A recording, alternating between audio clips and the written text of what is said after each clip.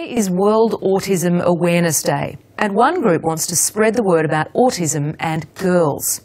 Autism spectrum disorder, often marked by socialisation difficulties and repetitive behaviour, is much more commonly diagnosed in boys.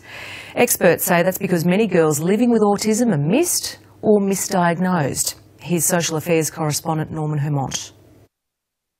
You're going to do banana meow? Things are easier at home now for Katie Koulis and her two girls. Both have been diagnosed with autism spectrum disorder, ASD, level 1.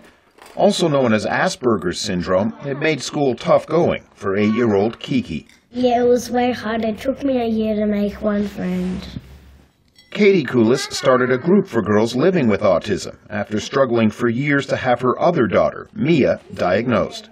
Well, a lot of the time, psychologists or doctors or paediatricians know the way the typical autism presents, which has been based on the way boys present. $100. Natalie Galvin also knows how hard it can be to identify autism in girls.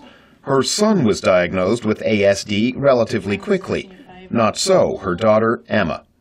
Every time we approached a professional to sort of talk about it, it was always dismissed as, oh, you know, she's just shy or, you know, she'll be fine. Officially, boys outnumber girls with ASD 4-to-1, but experts say that figure is misleading. Much tougher to spot in the girls. They're far better at imitating and often observe before they have a go.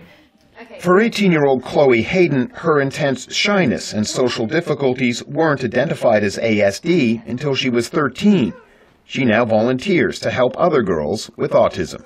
I think it's really important that kids can see that autism isn't what makes them them. It's not a label which sticks itself onto you. It's just another part. That works for Kiki and Mia. With therapies in place to manage their autism, they can just be kids. Norman Hermont, ABC News.